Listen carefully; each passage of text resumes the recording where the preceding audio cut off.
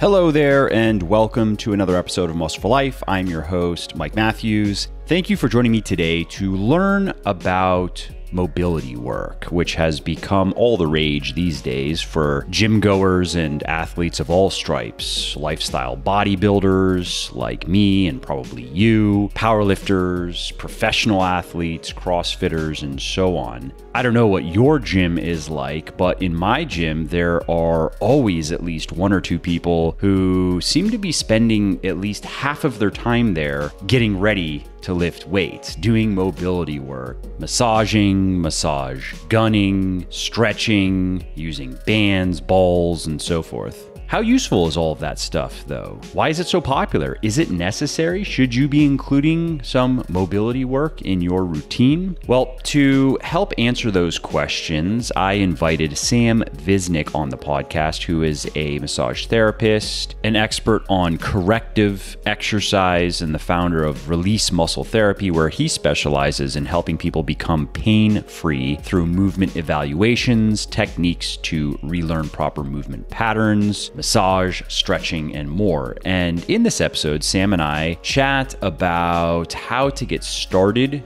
with mobility work, how to create a mobility routine that actually makes sense, and whether you need to or not, because not everybody needs to be doing this stuff. We also talk about how to find the right balance between mobility work and actual training, and some of the common problems that cause issues with the squat, the deadlift, and the bench press, and how to correct them. We talk about foam rollers, massage guns, and other gizmos, and more. So if you want to hear a good overview of mobility, exercise, and mobility techniques, and if you want to learn how you can use them to maybe get rid of some aches and pains or improve your performance in the gym, then I think you're going to like this episode.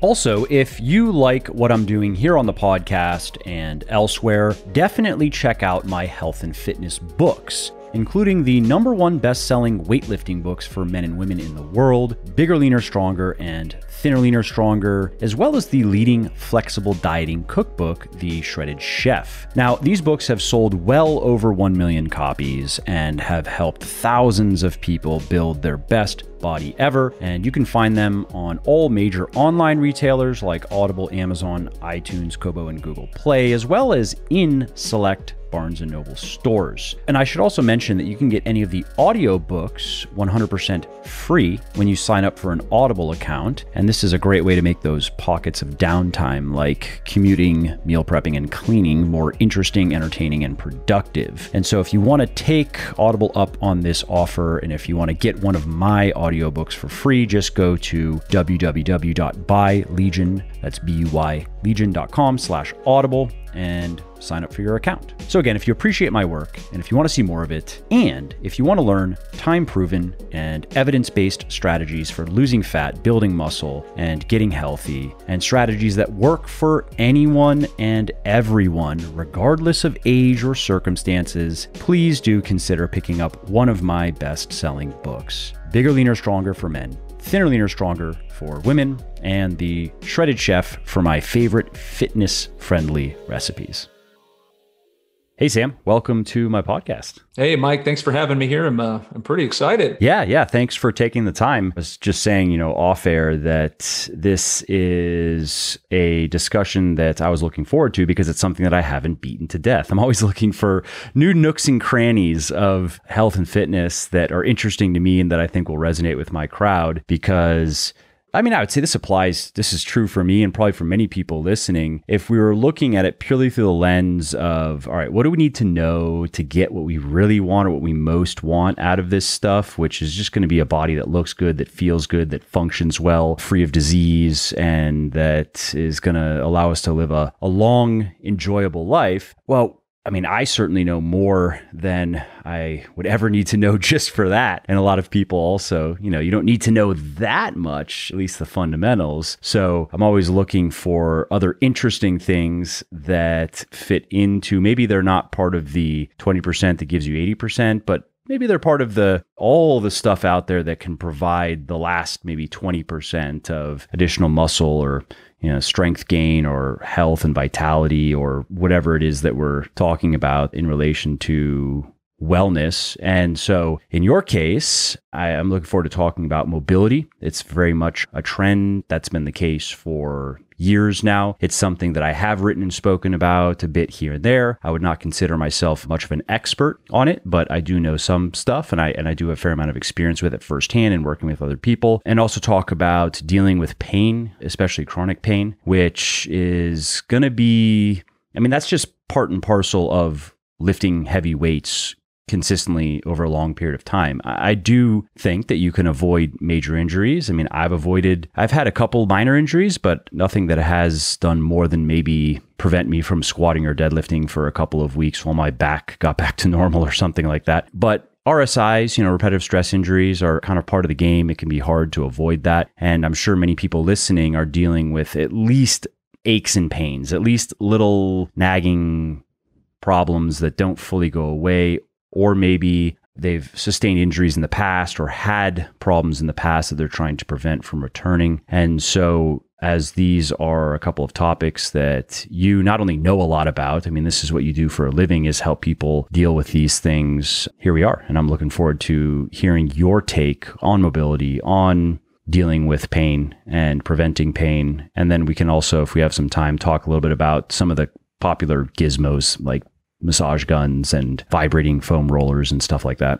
Yeah, I absolutely don't mind diving into the weeds with you on this stuff, especially when it comes to actual practice. And that's kind of my specialty. Yeah. So let's start with mobility. Since I've been active in the fitness space as a quote unquote professional, I guess the book is Becoming a Supple Leopard, right? And many people have asked me, they've gotten the book and they've reached out to me over the years asking like, okay, there's a lot of stuff in here and there are a lot of big words. What do I do? How do I just put together a routine that makes sense for me? Do I even need to be doing any of this? What are your thoughts about mobility work as many people understand it? Well, this kind of goes back, if you want to think about how this all kind of has started, it helps to kind of get a big picture view. A lot of this kind of changes in the strength training or the fitness community started happening around the mid to late 90s. None of this stuff existed. There was no functional training, these sorts of things. A lot of it was just going to the gym and lifting weights, right? That's what people did. And you did exercise with a full range of motion and you stretched, these sorts of things. And something started to happen into the mid to late 90s, which is there started to become this kind of merging of the physical therapy realm with fitness.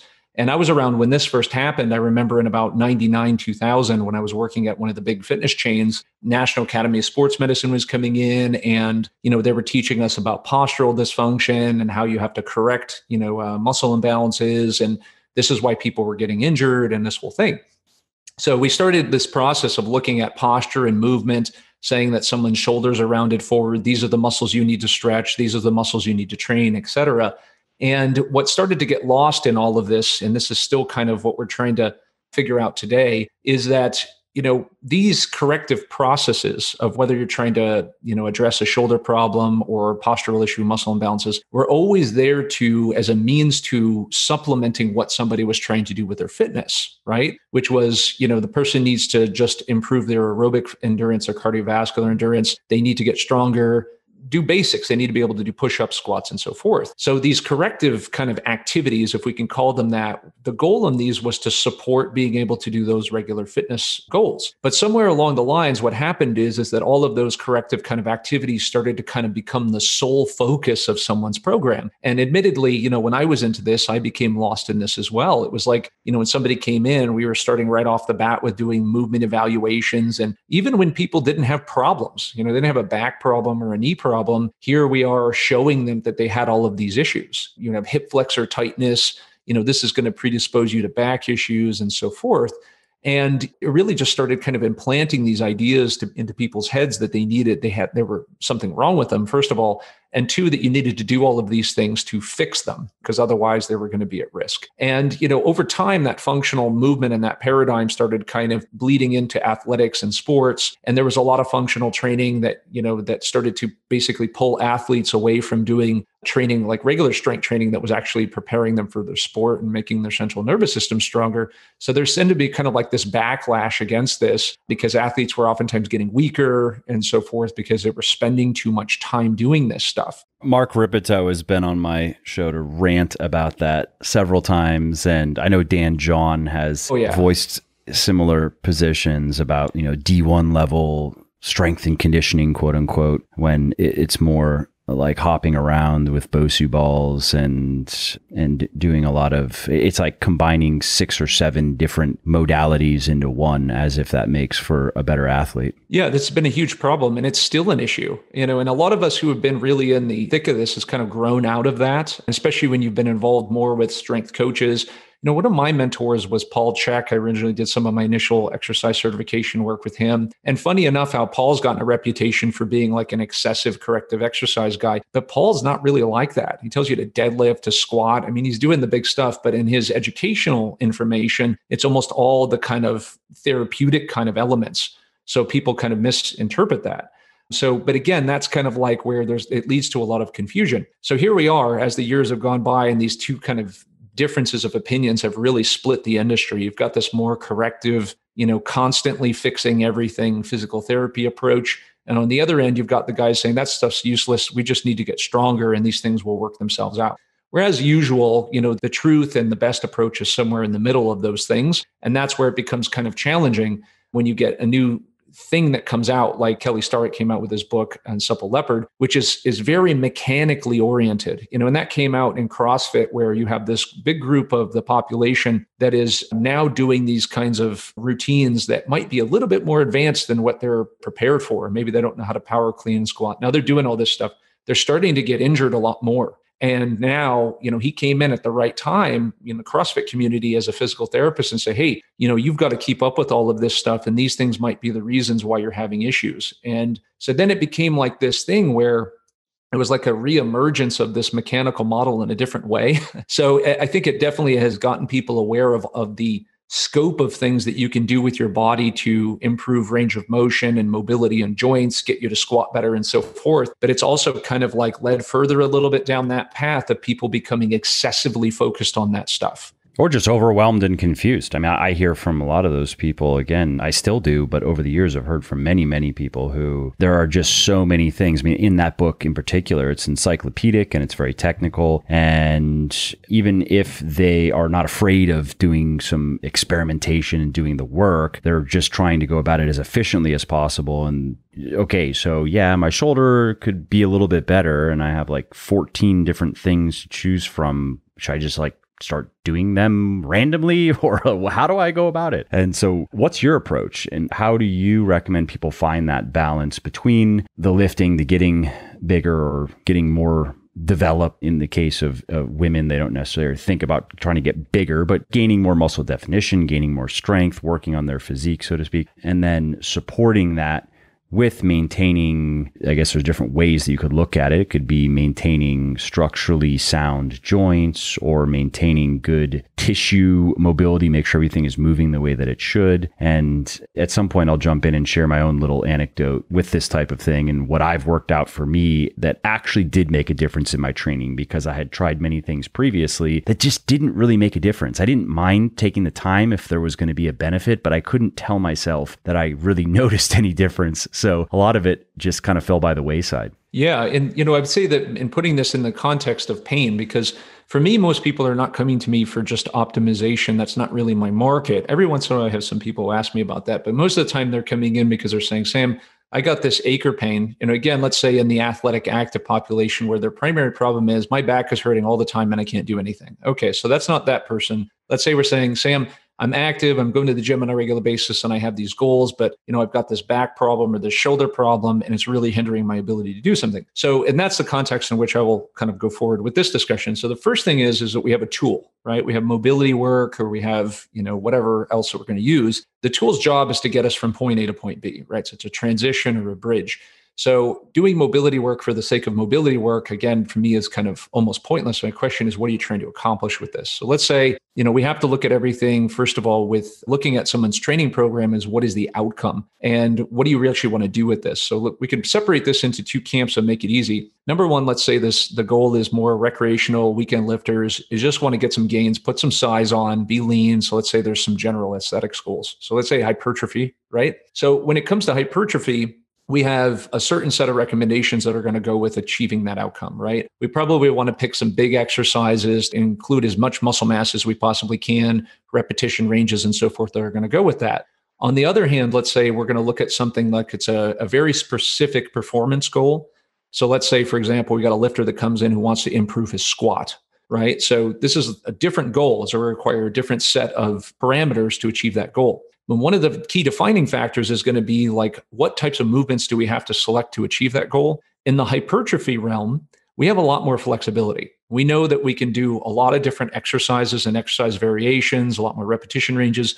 We can get away with a lot more to achieve that hypertrophy goal versus like when we're trying to increase the squat. You increase the squat, you have to squat, right? So if somebody has pain in the squat, let's say they have back pain, you're going to have to do certain things that are a lot more specific to that because you can't not do that lift because that lift is the goal. So, in hypertrophy, if somebody's going to come in with that and they've got pain when they bench press or something else like that, oftentimes it's about what do we need to do here? Is the bench press itself vital for increasing your hypertrophy? And in most cases, I would say probably not. We can pick some alternative exercises or modify that exercise in particular so that we don't aggravate or sensitize those already sensitized nerve tissues that are actually giving you pain. So it's easier to modify that. So that way we're going to do a little bit more of exercise and movement modification.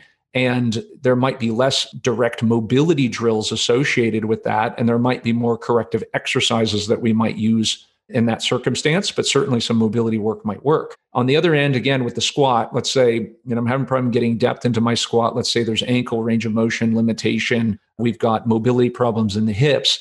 Then there's going to be some very direct mobility things that are going to need to be done in order to free up those movements in order to do that squat. So again, when somebody comes in and say, what's the goal here and what can we get away with? Because the reason why I would do this is because people oftentimes get very carried away with, again, going too much mobility work where their entire session ends up looking like a physical therapy session and they're not actually doing any work. 20 minutes of rolling around and stretching before they get under the barbell kind of thing. That's right. And it's unnecessary, especially, again, if somebody comes in and the goal is they've got aches and pains associated with certain movements and the goal is hypertrophy. And I'm like, look, let's get all this mobility stuff out of here that you don't need. Let's get it down to the basics so that maybe the goal is to eventually get more pressing activity in here with less problems with your shoulders. So you might only need 2 or 3 things here. Let's modify the exercises, get the pain levels to go down, work on this stuff, and then we're good to go. Versus that person with that real specific lift, we might spend a good chunk more time on mobility things that are necessary to fix that individual lift. So again, you've got to look at the goal here in the context of the situation, and that gives you an idea of how much of that mobility work you're really going to need to do. And you had mentioned that if somebody is not experiencing, let's say, any pain or movement restrictions, then if you are programming their training, it sounds like you wouldn't include any mobility specific work in the program. Is that more accurate than inaccurate? Is that going to be generally more the case than not? Yeah. And here's how I would do this. And we always think about mobility as somehow like stretching or isolation movements, but I think about it as movement. And remember, mobility has a lot to do with range of motion, and joint motion can be accomplished with exercises. And one of the things that, again, is probably an annoyance to me is how much time people tend to stretch their hamstrings in particular. And again, it's like, look, if your back hurts and you can't do certain exercises or movements, it's kind of in the acute inflammatory phase, and you like to lay down on your back and stretch your hamstrings, that's probably valuable. Although even me in my practice, I hardly ever give that to people. But once I can move their exercise progressions into the realm of being able to do a Romanian deadlift, for example, the Romanian deadlift is an exercise and a mobility drill. It's a stretch. So when you're doing, Romanian deadlifts in a program, you're actively stretching those hamstrings under load. Then you're getting that in there. What's the need to, again, also do separate hamstring stretching and mobility work? We may not need to do that. I've had that discussion many times over the years with people in my, I guess, in a professional capacity, but also just people in the gym who would ask me, they just noticed that I don't really do any stretching or any of, especially when mobility work. I mean, I guess it may still be quite a thing. It's just I work out at an empty gym essentially when I go, so I don't see much of what's going on. I'm happy for you. Yeah, no, I had to change because I was going at like the noon slot and it got real busy. There were probably 40 plus people. It's not that big of a gym. I was waiting for equipment and I was like, okay, it's time to change. But anyway, I would show people and they would ask me, oh, so like, what's your mobility routine like? And at the time, I was like, well, I squat, I deadlift, I do good mornings, RDLs, bench press, and then show that I have pretty good flexibility. Like, and I maintain that through doing these exercises. And at the time, I was also playing a fair amount of golf. And so people were surprised that I'm not a huge guy, but I'm definitely bigger than the average guy, yet quite flexible and able to get into the right positions you need to get into for the golf swing and stuff. And that was only through just proper range of motion and not getting hurt, really. Yeah. And you're going to find that some people don't need to do anything at all. Like we'll talk about this in a second here, but it is a key piece, is that the natural level of kind of flexibility and mobility people have. There's two camps. We could use that hypermobility spectrum, which is basically how naturally flexible and mobile people are. Someone like me, and I never need to stretch. Maybe every once in a while, I'll do some calf stretching or maybe some quad stretching when I'm doing a lot of quad work, but I never stretch, and I can pass every orthopedic test in range of motion. So that person is not going to need a lot of mobility work. What they need is controlled range of motion, strengthening through end range of motion, and then they're going to be able to be strong in those positions. But again, there's this lack of kind of like, I guess, knowingness or awareness of what normal range of motion is and what it could be. And a lot of times you get this with people, not picking on them, but who do yoga, for example. Yoga tends to attract a lot of people who have a lot of range of motion because we tend to gravitate toward doing the things that we like to do because we're naturally kind of good at them because it's not too hard for us. So you have a lot of flexibility. And then you have people in there that don't have a lot of mobility and flexibility who end up showing up to these classes. And now there's this norm that you look around that everybody has that is really probably not even attainable for you. But now in your mind, you have this mentality of how immobile you are and how inflexible you are against that standard. Whereas again, most people, when I come in, believe it or not, in testing orthopedic range of motion, a good chunk of people, and this may surprise some of your listeners out there who have chronic pain, have normal orthopedic range of motion and passed all the numbers in the textbooks. So like I look at them and it's like, I don't even oftentimes use a goniometer to measure this stuff anymore because I can eyeball it. And most of the time it's normal. More often than not, I find people with too much range of motion and flexibility that I would call them, and dare I use this word, unstable. Unstable just basically means to me that they're not strong through that range of motion, right? And that may be limited range of motion of what they're capable of, but it also could be they have excess flexibility. And in that situation, they're weak. And that's going to a relative instability problem. And yet there they are continuing to chase doing these mobility programs. And I have to pull them out of that thought process and teach them, hey, you need to get stronger. And funny enough, you'll feel more mobile when you're stronger through those ranges of motion. And pain can mysteriously go away too through weightlifting. Or Paul Ingram was talking about that from Pain Science, that of course there's a lot we don't understand about pain. But if I remember correctly, researchers think that it may be related to the threshold for pain can just go up with regular and intense training. There's still whatever's going on in your back is still going on. You're just not aware of it like you were before. And hey, if it works, it works. Yeah, exactly. And essentially what I think we're doing here is in those situations is those receptors in the tissue are too hypersensitive to low threshold of stimulation. So for example, a small mechanical load at end range is triggering threat and you're getting pain. But let's say, just as simple as a fly. A lot of people come in with these weird kind of situations where their pecs are very sensitized and they feel it a lot when they do bench presses and stuff. But, you take that range and let's say as we open up into a chest fly and they start to feel that pulling sensation in the pec, and that for whatever reason is sending signals and information to the brain that something bad is going to happen, a tear or a strain. And again, the way to work with that is always, we call it calm stuff down, build stuff up. So at that range, we reduce the loading on the tissue. We start to learn how to put the brakes on toward that strain position and then start to learn how to feel safe moving in and out of that position and gradually add load. Those receptors are now going to downregulate the amount of activity or that oversensitivity because they're now less threatened to that activity. And therefore, there's a greater capacity for tolerance. And therefore, you're not triggering that alarm because those receptors aren't hyperactive. So again, that's kind of the scope of the kind of work that we're doing here. And mobility kind of activity is, to some degree, when it works for pain, is doing the same thing. It's reducing threat, improving control in the tissues and desensitizing those nerve receptors. But then there's also that kind of longer term goal of somebody trying to actually legitly increase the range of motion in their joint, mobilizing a joint capsule or something like that. And that's just more consistently doing that work gradually over time to improve that tissue extensibility.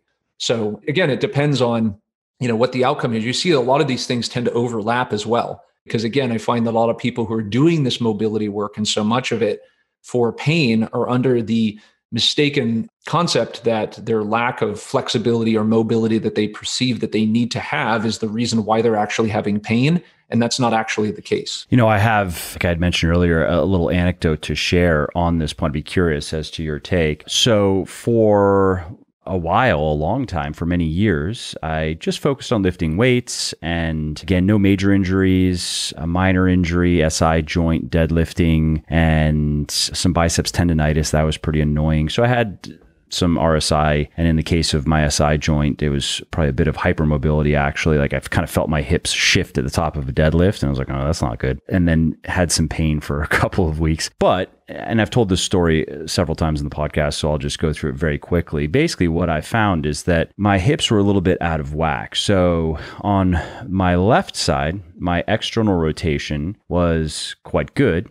My internal rotation, quite bad. And then the other way around, on the right side. So my internal was okay. My external was quite bad. And I mean, maybe I'm exaggerating a little bit, but they were noticeably asymmetrical. Like the external mobility on the left side, I was able to get my knee basically down to the floor, several inches from the floor on my right side. And by working on that, by particularly improving the internal rotation on my left side, that's kind of hard to explain. I still do it. I still do a couple of these little stretches, a couple little yoga poses every day to address some specific structural issues that I've had in the past. But what I did is this simple internal rotation little stretch, sitting on a bench, basically putting my heel next to me and just kind of sinking into my butt cheek and trying to initially I couldn't sit it down onto the bench. Like I had to just kind of hover above the bench a little bit and just work on it. And like you were saying, just get my body used to that range of motion, get my brain to understand like it's okay, you can go down. It took a couple of months to start to balance those things out. But what I noticed is that SI joint injury that I sustained on my left side,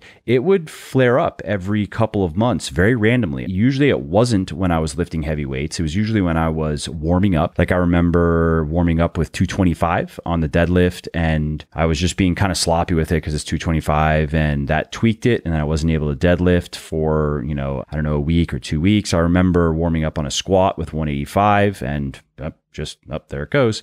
And after correcting that internal rotation imbalance, that was the end of it. And my understanding, and I came across this afterward actually, that there is a relationship in the literature, like it has been established that SI joint dysfunction and internal hip rotation, those dysfunctions go together and the anatomy makes sense. I just didn't know about it. And so it's just kind of interesting in that was a problem that I probably had for a long time. And if I would have known that, and I would have done that, want to call it mobility or just simple stretching, if I would have done that beforehand and corrected the imbalance in my hips, I may not have hurt my SI joint in the first place. Maybe I would have, but it is pretty telling that since correcting that, I've yet to have it return. Sometimes I have a little bit of discomfort, but is it that, or is it just because I deadlifted a lot of weight and, that's kind of what happens sometimes. But, I'm back up to, a 1RM and of probably low mid fours on the deadlift, and I'm,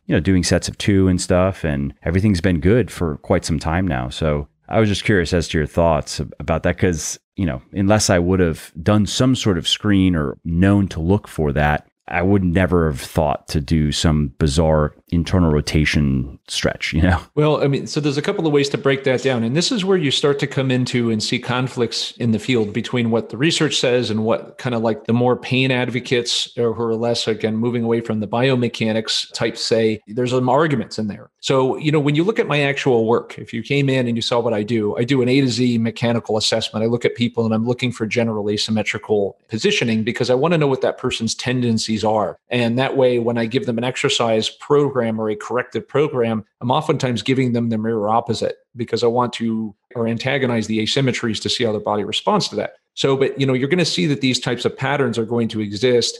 The question is whether or not they will lead to or be able to predict pain or injury. And as you could see with a lot of research that talk about out there, looking at the FMS, the functional movement screen and so forth, there's not a lot of evidence that this can prevent anything. Now, in athletics, the problem is, of course, There's lots of different reasons and ways you can get injured in athletics. You can have a wrong step when you're running or whatever, or get pushed. These sorts of things are kind of more random. You're not going to be able to predict that. And certainly it's easy to imagine how, if you pass a movement screen and, you perform well in a controlled environment, like in the gym, that's 100% going to transfer to anti-injury on the field. Okay. So that's a bit more complicated, but in the average gym goer, it's a lot more telling. Like, for example, it's very, very common, and you're right with what the literature shows with the sacroiliac or the iliosacral mechanics, is a lack of IR, internal rotation in particular, which occurs on the left, which is natural to the human body, by the way, our design. Then what that's going to lead to is we have external rotation in the left hip. The pelvis is going to turn to the right.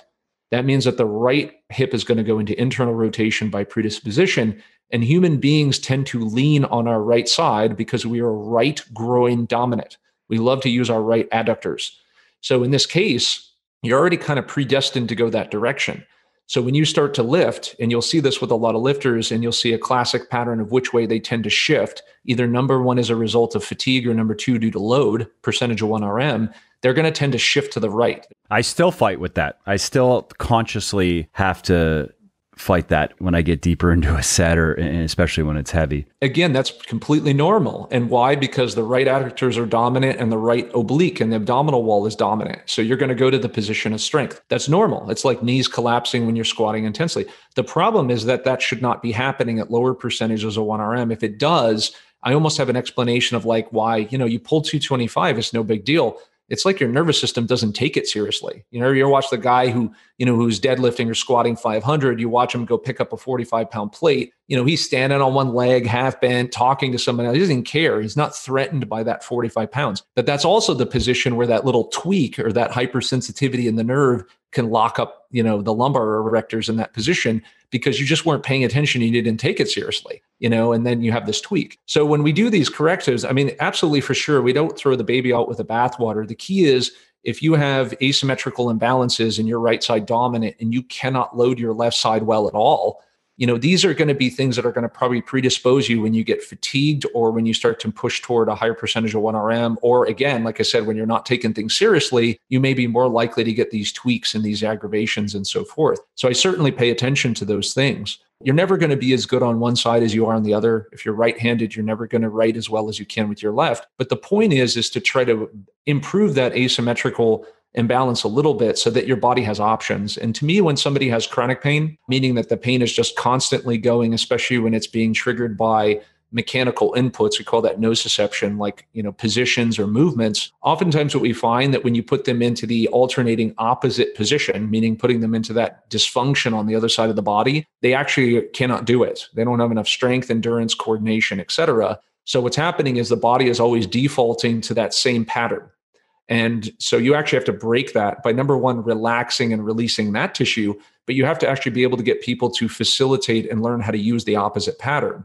And that way the nervous system, when it kind of figures this out, says, oh, again, I don't have threat and I can use this because this side feels stable. You're probably going to get a greater chance for actually sharing that load when you're squatting, you're fatiguing, et cetera. Could you give a couple specific examples of that? Okay. So let's say that, for example, somebody walks in with that same kind of issue that you had. You're deadlifting and say my back went out on the left. The acute phase is over, but this still thing's kind of nagging me. And when I squat, I put the bar on my back. I'm still feeling this in my left SI joint. So what I'm going to do is, let's say I assess that and I say, this is a right side dominance, right-handed person. So what I've got here is that classic pattern I find of some pelvis positioned forward. It's anteriorly tilted, more on the left. So the body weight's going to the right. I find a tight right adductor. So my mobility work's going to go after this. I'm going to say, all right, can this left hip internally rotate? If it cannot, what's restricting it? Do I have soft tissue restriction? Do I have joint mobility? Maybe that joint capsule is not rotating as well. And so what I'm going to do is I'm probably going to initiate left internal rotation mobilization. So I'm going to do what you did. We're going to mobilize that left hip into internal rotation. Once we do that, this is the key piece. The key piece is you have to do exercises to facilitate those muscles in that new position. This is where people make the mistake. When you increase mobility, you're going to increase range of motion in a joint or whatever. And you see this a lot when somebody gets a chiropractic adjustment or whatever. There's a rapid alteration in that neurophysiology where range of motion can increase really rapidly and improve. The problem is that the nervous system doesn't become competent in that position and learn how to use the muscles in that position. It's going to default back to what it was doing. So again, we see this a lot also. Again, a quick example before I move on here, rear deltoid exercises. So for example, if you slouch when you do rear delt exercises, right, you're training mostly this kind of mid-range. Let's say if you're doing the rear delt machine, it's kind of that mid-range where most of the load is happening. And there's not a load happening at end range where the shoulder blades are fully together. So if somebody starts working that end range and they're using that, same amount of weight, they oftentimes the next day are like, my rhomboids are wrecked.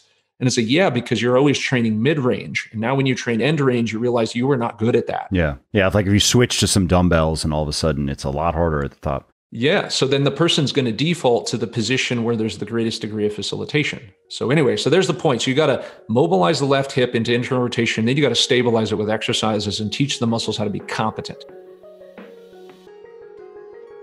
If you like what I'm doing here on the podcast and elsewhere, definitely check out my health and fitness books, including the #1 best-selling weightlifting books for men and women in the world, Bigger, Leaner, Stronger, and Thinner, Leaner, Stronger, as well as the leading flexible dieting cookbook, The Shredded Chef.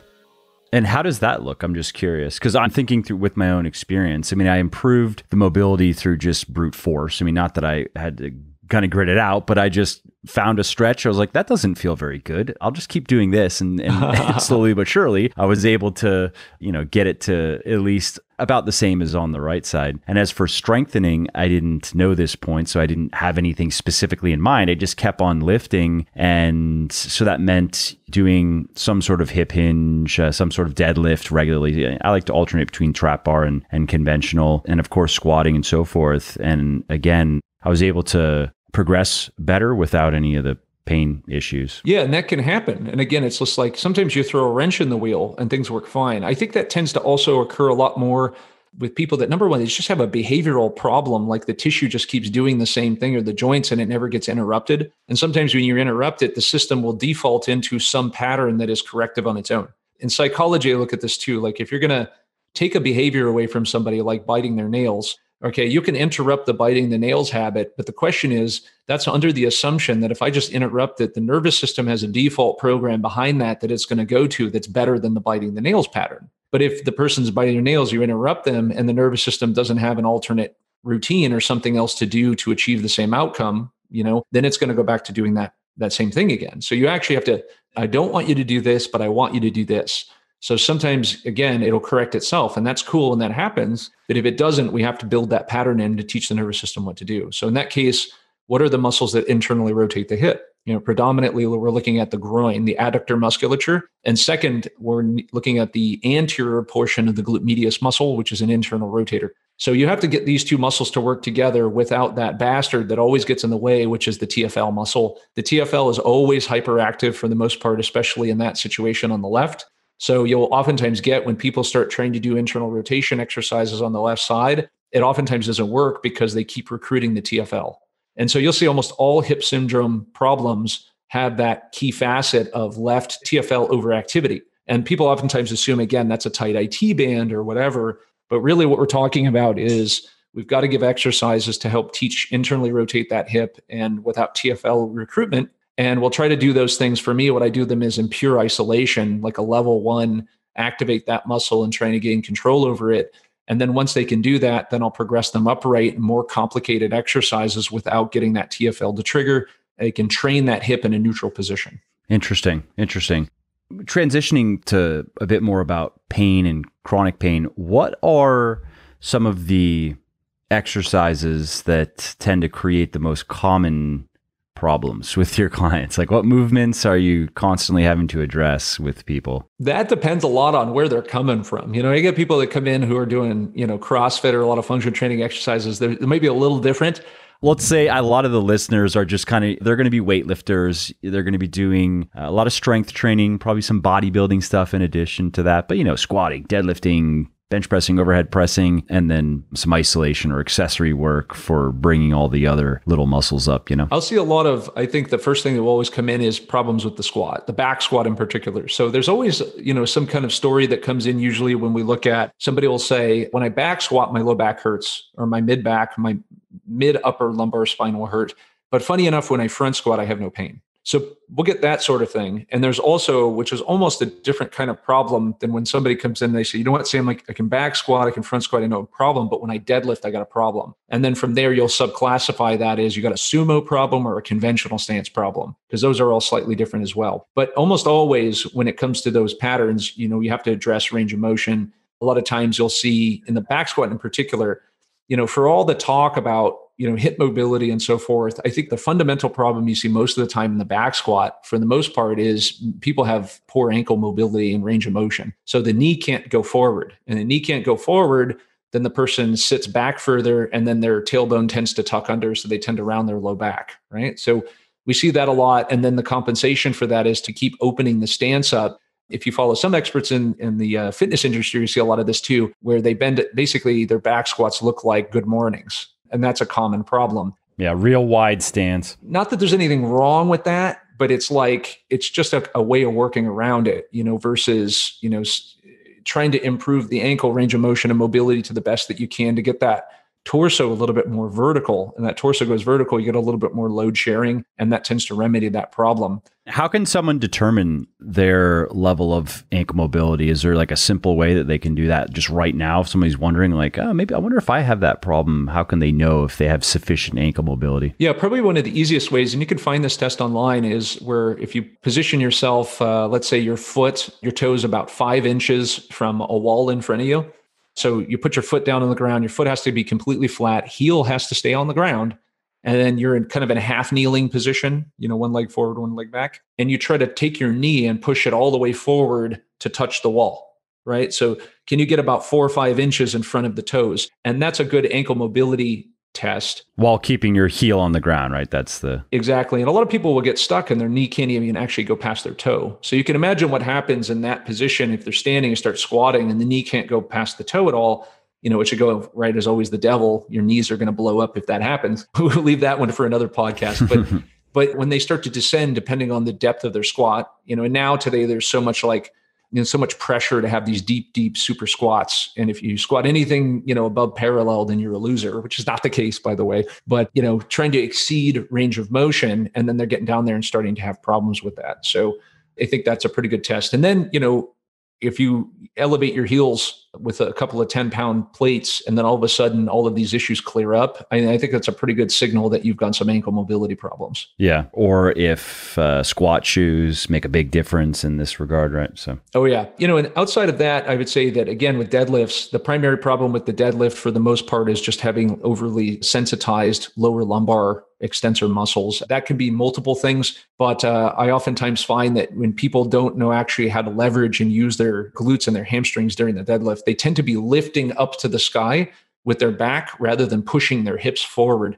And in those cases, my strategy might be teaching them how to do glute bridges, hip thrusts, and so forth via, Brett Contreras' type of method, which is teaching them how to actually accelerate that movement, is pushing the hips forward rather than lifting themselves up through the lumbar spine. They're initiating the movement from the lumbar extensors, which is oftentimes kind of starting to sensitize that area, whether or not that's the muscles or the joint segments and receptors that are feeling threatened by that activity. Yeah, that's a great cue. That's one I've shared many times, of just trying to push your hips into the bar as opposed to trying to squat the weight up. Some people think about it that way, or like you're saying, really relying on the low back muscles to just kind of lever the weight up. And then usually what we see there, right, is the hips shoot up and then the back is just used as a lever to try to get the weight up. And that's not the exercise. And when the weight starts to get heavy, that's when eventually you just hit a brick wall. Yeah, we always, tell people, hey, your ass muscles are built that size for a reason.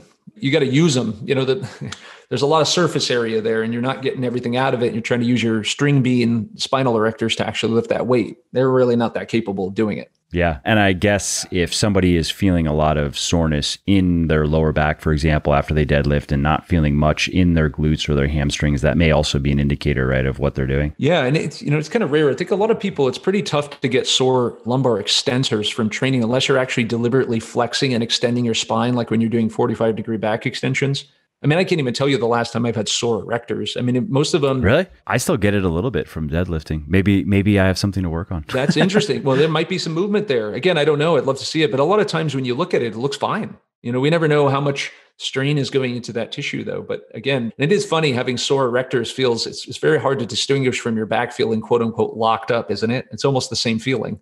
Yeah, maybe it's mild then if we're talking about those types of terms, but there's certainly after heavy deadlifting, I'll often feel a little something. Like it's the level of soreness that's actually kind of nice. When you get into lifting weights, there's too much. Like my legs were too much actually from the last workout. I hadn't done good mornings in a while. I think I got a little bit zealous on it. I was like, oh, this feels easy. And then I was having trouble walking 2 days later. Usually I'll feel it a little bit and it's nice in my back. But to your point, I would say that over the years, from deadlifting, I've had a lot more soreness in my glutes and my hamstrings than my back or my lower back in particular. Oh, yeah. Yeah. And especially as lumbar extensors are kind of like forearms and so forth, they tend to just thicken and toughen up, And I think over time, it's like, again, that's another one. It's like, unless you've been out of grip training and stuff for a while, it's pretty hard to get sore forearms unless you're really going after them on purpose. Yeah, that's true. Talk to us about the bench press and, of course, shoulder issues. That's the common thing I hear about. Well, I'd say that probably a good chunk of the problems with bench pressing is ultimately come back to two things. Is number one is, almost always it's in the horizontal abduction position. That's where your arms are out to the side. Classic bench press, right? So a lot of people are getting impingement syndrome, rotator cuff problems, and so forth there. Could, of course, be due to shoddy technique or bouncing off the chest, not controlling the range at the very end. But a lot of people, I do feel to some degree, from a mobility perspective, or maybe in just the way that they're designed, are not really built to do flat bench pressing. They'd probably be better served by, these people picking up the angle of the bench by 20, 30 degrees. And all of a sudden, a lot of these issues tend to disappear because that clears the space in the shoulder, gives them more range of motion.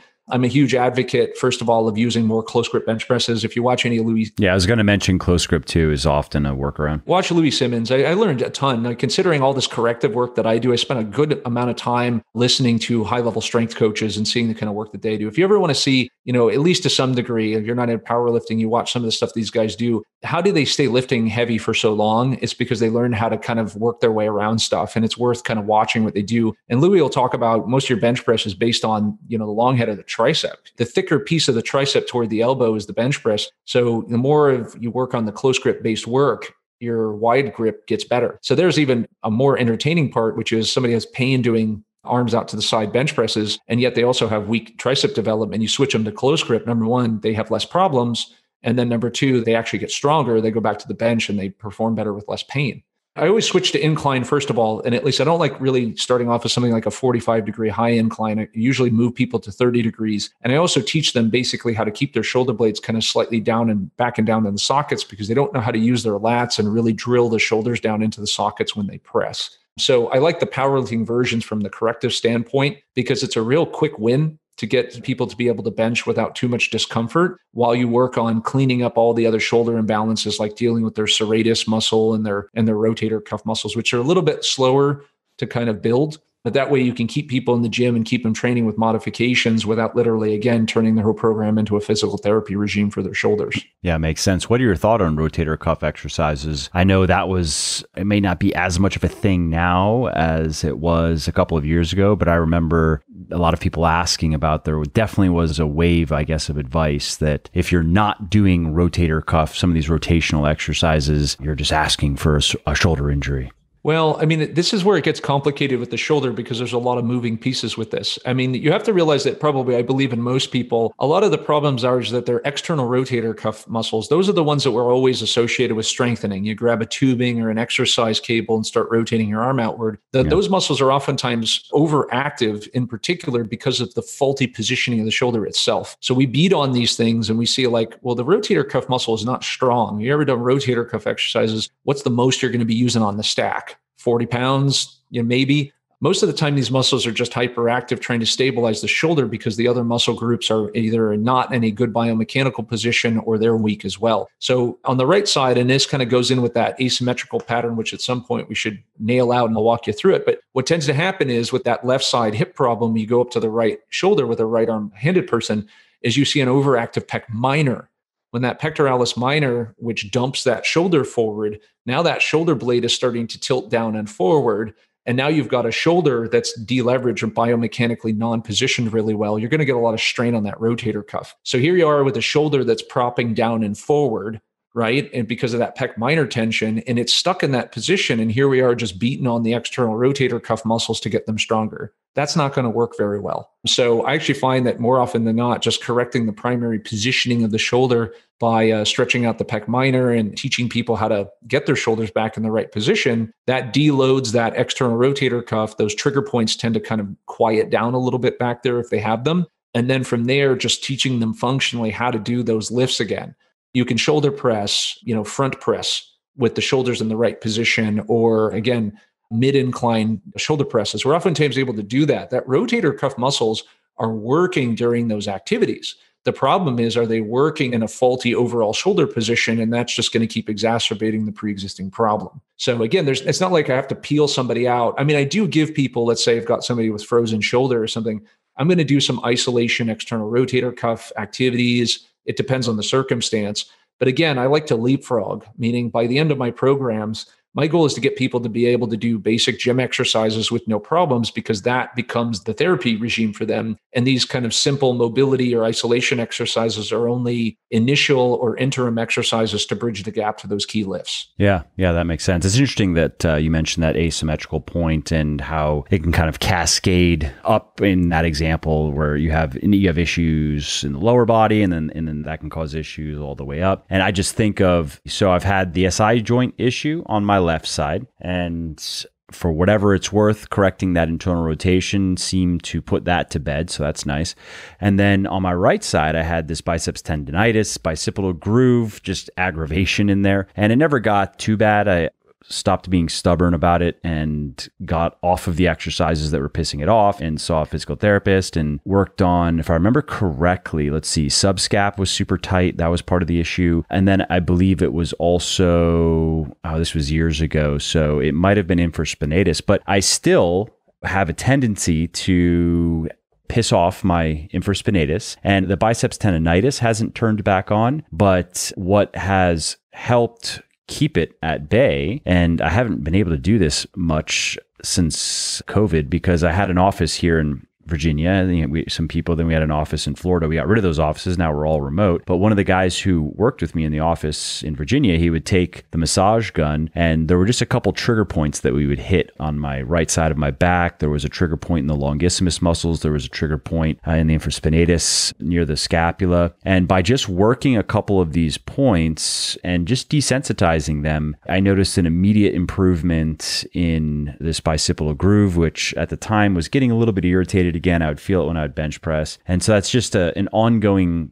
thing that I have to deal with. And it sounds like it has something to do with some of these natural asymmetrical aspects of the musculoskeletal system. And that's the thing too, is that we tend to focus on where the area where the problem is, which is obviously completely logical, is fixing and cleaning up the imbalances in the right shoulder. But we have to remember that everything in the body is reflexive and relatable to other areas. So if your pelvis, let's say, for example, turns to the right, then that's going to turn the spine at the lower portion to the right. You have to counter by turning the upper body to the opposite direction, and then your shoulders got to go. Right. That's how it works. I'd have people in the past who would come in, I'd say a lot, because out of the years, I don't even remember how many, but I almost always start at the torso at the midline, because I oftentimes get the most potent effects. So I never start working with somebody with a shoulder problem or a neck problem at the shoulder level. I always start with the rib cage, because the rib cage, when it's positioned off or asymmetrical, alters the accessory muscle activation. So you're using muscles to move your ribs.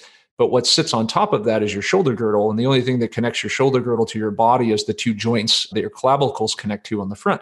Everything else is muscular. So it's going to be very responsive or reactive to rib cages that are rotated to one direction. So a lot of times, again, when the first rib area is not expanding really well, oftentimes because that pec minor is tight on the right, we don't appropriately breathe into our upper chest wall on the right. And that's going to trigger inappropriate or overactive muscles in the respiratory cycle that don't need to be doing that activity. So point is that if you reposition some of these elements lower down in the chain, some of those upper portions will actually reset or relax themselves, because now they're responsibly or reflexively not having to do that compensatory activity. So that way, when you do an exercise or you do a stretch or a mobility drill, you get this magical release. And it's really because you fixed or you readdressed the things that were below the chain before you did that. Versus, again, fighting with the shoulder when that shoulder's positioning is only reflexive to something below the chain. So the body is smart enough to know, yeah, that's great. This feels better for 5 seconds, but I still have to go back to doing my job again. And we fight with that as if the nervous system doesn't know what it's doing, when really we just don't know how to interpret why it's doing that. And that's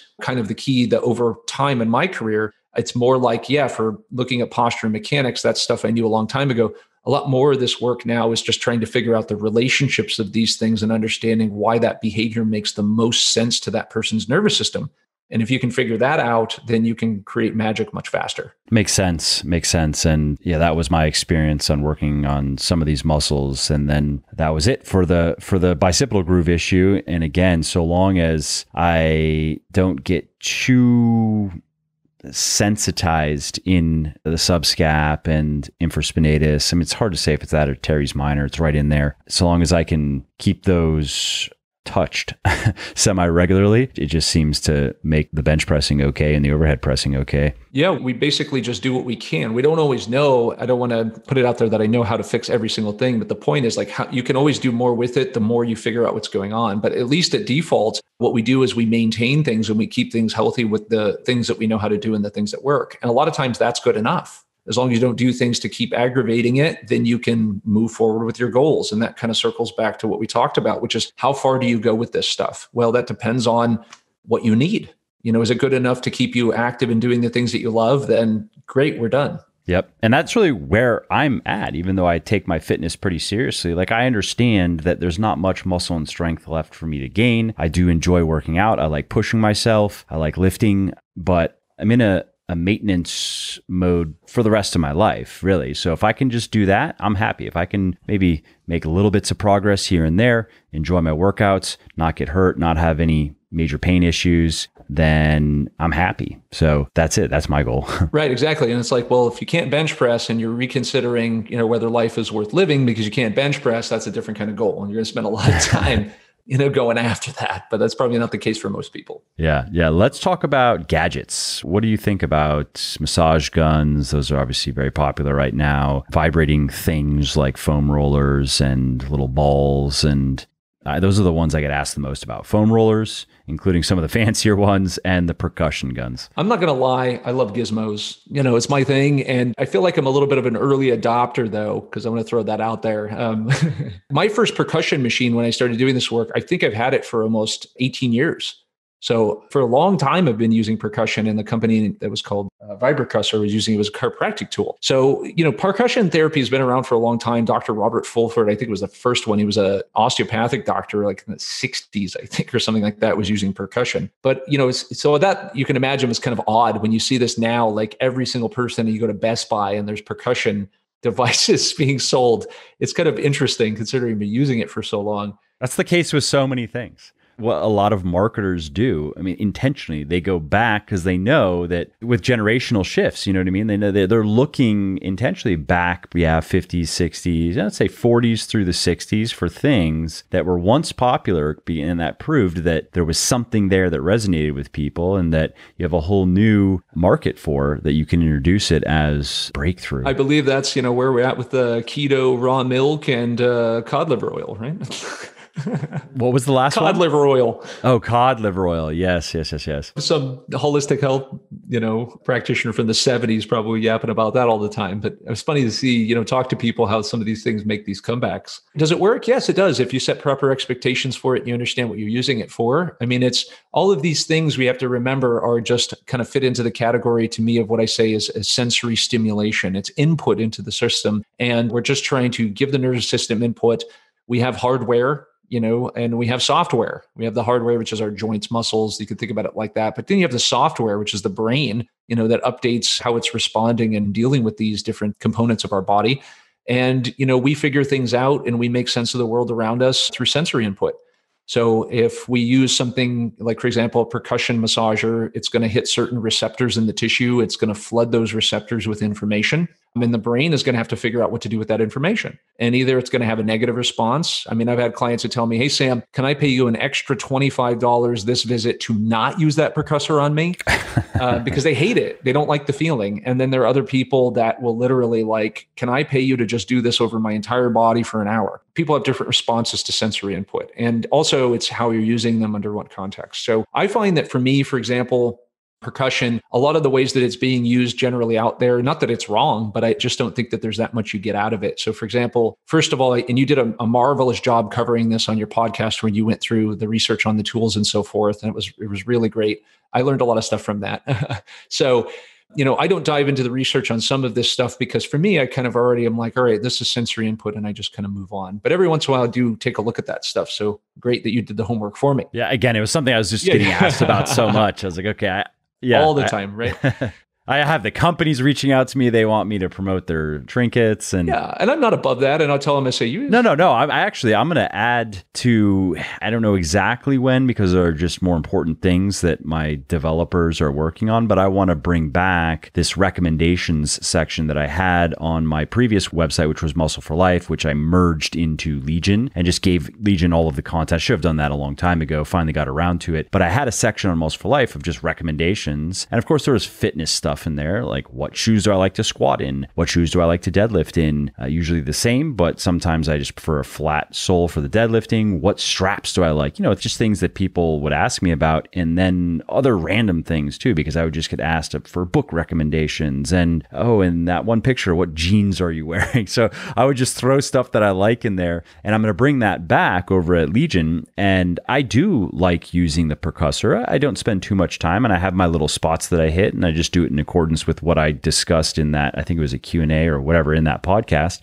When I have that section of the website up, sure, I'll reach out to the companies and say, hey, I'm going to promote your stuff because I like it. Do you have an affiliate program? Because I might as well. If I'm going to make them money, I might as well earn a commission. I'll be open about that, but I'm not going to promote anything. I don't really care about the commission. It's just, if I'm going to send a bunch of people their way, why not make a little bit of money? That's how I think about it, at least. Yeah. And I'll do the same thing, but I'll tell them my 2 rules is that number 1, I'm going to be honest in my review. So if I tell you that I don't think this stuff is good for this, then I'm not going to tarnish my reputation. I honestly don't even want to bother doing reviews. Yeah. Like, I just get stuff, I'll pay for it. And then when I like it, then I'll put it up and I'll reach out. Like, I don't even want to commit to, okay, I'm going to go through the whole process and do a review. I would rather, my compromise would be, if I want something and I can get the company to send it to me, I will do the review if I end up liking it and using it. Otherwise, I'll just send it back to them, and I don't even want to bother with it at all. Oh, yeah, totally.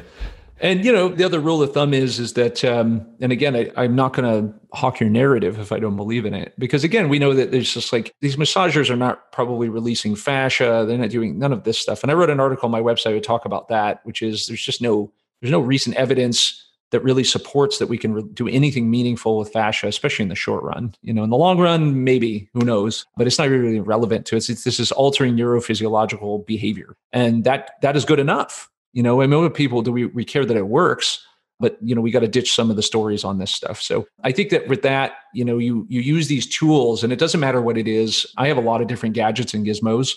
You're really like vibrating foam rollers and so forth, but I am a fan of certain things that I like. I probably have about 5 different percussion massagers. Some of them are really expensive in the $3,000 range, and they just do different things. I use them for different body parts and probably for a different number of different reasons. But I would say this just as my general disclaimer, hands-on therapy when you're in the hands of a good therapist is far superior to anything that any of these tools can do. My experience, just to interject quickly, is a good massage therapist is far better. Like, I will take a good massage therapist over anything I can do myself, period. Absolutely. And if you're in Canada or in the UK or whatever, if you find yourself a good manual osteopath, I mean, it's completely different. But when you're self-treating, it's different. You get this sources of sensory stimuli. I do find that in some cases, these tools may have the advantage. And in one in particular, I use a tool that has high-speed vibration. It's very superficial, and it's basically an anesthetizing tool. It numbs an area pretty quickly. And I will use this on nerves that are, I'd say, superficial nerve entrapment at the skin level, scar tissue. It will desensitize it very quickly. These tools are superior in that regard, but you could also use cupping and stretching the skin and so forth. It just takes longer. A lot of time in my sessions, when I got 55 minutes with a client, the goal is to how much therapy can I get done in that amount of time. So I'm not going to camp out in an area for 10 minutes with a tool when I don't have time for that. So I have to get things done faster and pick and choose what I use. And that's where I'll have so many tools and I might use one for a couple of minutes. But people go, well, you used percussion on me. And sometimes, again, it's like 3-minute treatment. It's maybe that much because I'm going to move on to hands-on. But again, so like to me, I don't like camping out on muscle groups with percussion. I've used a lot of it. I mean, it does work, but to me, it takes a lot of time. But most of the time, I'll add sensory input while moving. So for example, I'll put cups on and then move people. I'll put percussion on and move them, because what this source of stimuli is doing is just flooding those nerve receptors with new information. And in particular, it can block out the sensory input, the input that you're getting from other sources. It can disrupt the signals that the nervous system is getting through, for example, stretch receptors or pain tissues that are generating that pain experience. So if I turn my neck to the left and I only get about 20 degrees range of motion because I'm feeling a pulling sensation on the right side of my neck, if I put that percussion unit on that area, provided, of course, as your listeners, be careful. You don't want to put the percussion on your neck in certain areas. But if you put it on in a certain area where that sensory stimuli is telling your brain to create a threat, if I put it on there and I start to turn my head repetitively to the left, my brain is getting flooded with information of both from the percussion,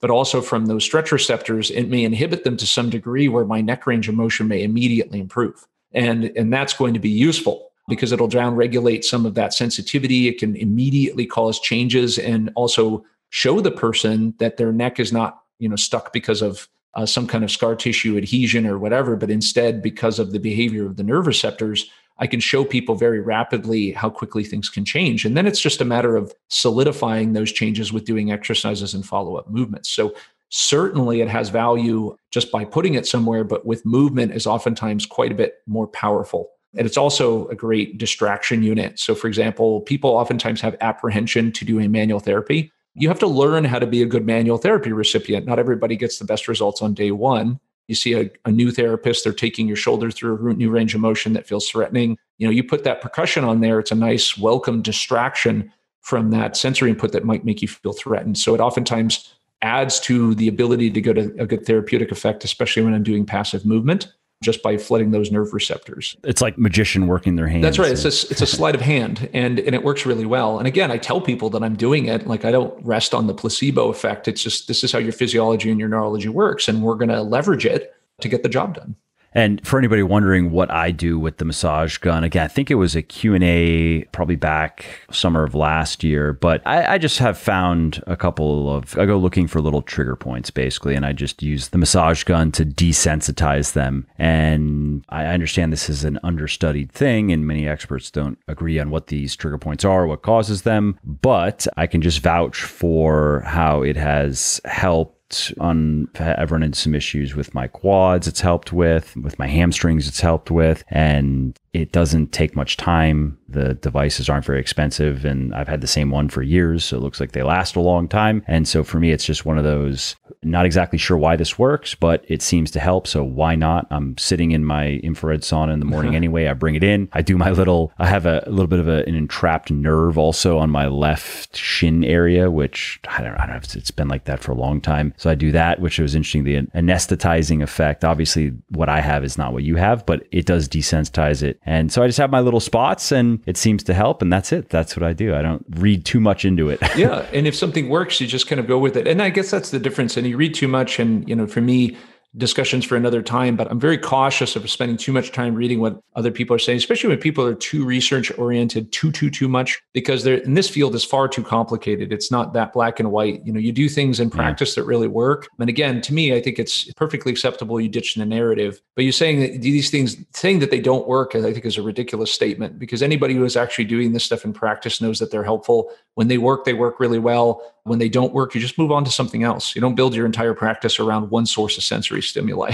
It's not how it works. Makes sense. See, I found the percussion gun more useful than foam rolling for me. I know some people like foam rolling. I know there's some evidence to support it, but I just got better results from the percussion gun and faster. And I can stack the habit, so to speak, with I'm already go in the sauna, and then I'm reading on my phone while I'm gunning myself. It works. Yeah. Right. And certain things just feel better for you and your nervous system responds to them. I mean, I think that's the part we always have to remember when it comes to these kinds of sources of stimuli is that, what's fantastic and allows someone to relax and zone out and their nervous system just soaks it all in is a repulsive stimuli to other people. That's a scale. Some people hate massage. I know. I was just going to say that. I love massage. A good massage really makes me feel good, but I know people who hate it. They refuse to get a massage. And I'm like, how? How does that not make you feel good? They do not like it. Oh, yeah. It's just the sensory stimulation and the way that it is and the context of the environment's no good. And they're going to have a bad response to that. I say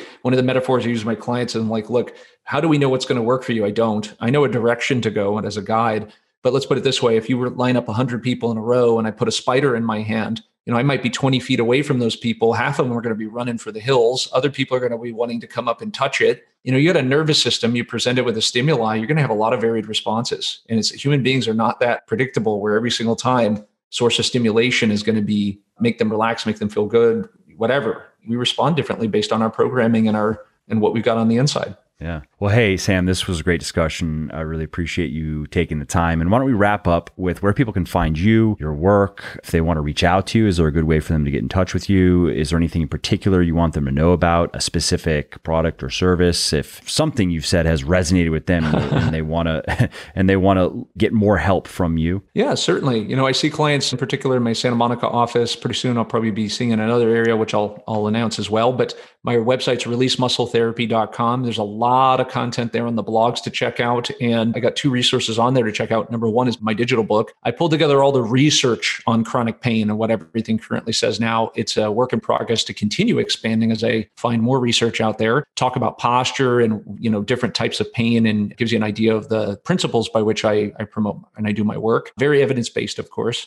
And 2 is my insiders group, in which I put a lot of free resources and so forth in there to check out programs, corrective drills, these sorts of things. But grab the book, check out the insiders area, get on my list, and pumping out a lot of good content here pretty soon. You want to keep following me. Awesome. And then you also are on Instagram, right? It seems like you're fairly active there. Fairly active. When I get busy, I start seeing a lot of clients. That's my love and my passion, but working on getting more social content out there as well. Yeah, that's on Release Muscle Therapy. You can find that there too. Okay, awesome. Well, hey, this was great. Again, thanks for taking the time. Awesome. Thanks, Mike. Really appreciate it. All right, well, that's it for this episode. I hope you enjoyed it and found it interesting and helpful. And if you did, and you don't mind doing me a favor, please do leave a quick review on iTunes or wherever you're listening to me from, in whichever app you're listening to me in, because that not only convinces people that they should check out the show, it also increases search visibility, and thus it helps more people find their way to me and learn how to get fitter, leaner, stronger, healthier, and happier as well. And of course, if you want to be notified when the next episode goes live, then simply subscribe to the podcast and you won't miss out on any new stuff. And if you didn't like something about the show, please do shoot me an email at mike@muscleforlife.com, just muscle, F-O-R, life.com, and share your thoughts on how I can do this better. I read everything myself, and I'm always looking for constructive feedback, even if it is criticism. I'm open to it. And of course, you can email me if you have positive feedback as well, or if you have questions really relating to anything that you think I could help you with. Definitely send me an email. That is the best way to get a hold of me, mike@muscleforlife.com. And that's it. Thanks again for listening to this episode, and I hope to hear from you soon.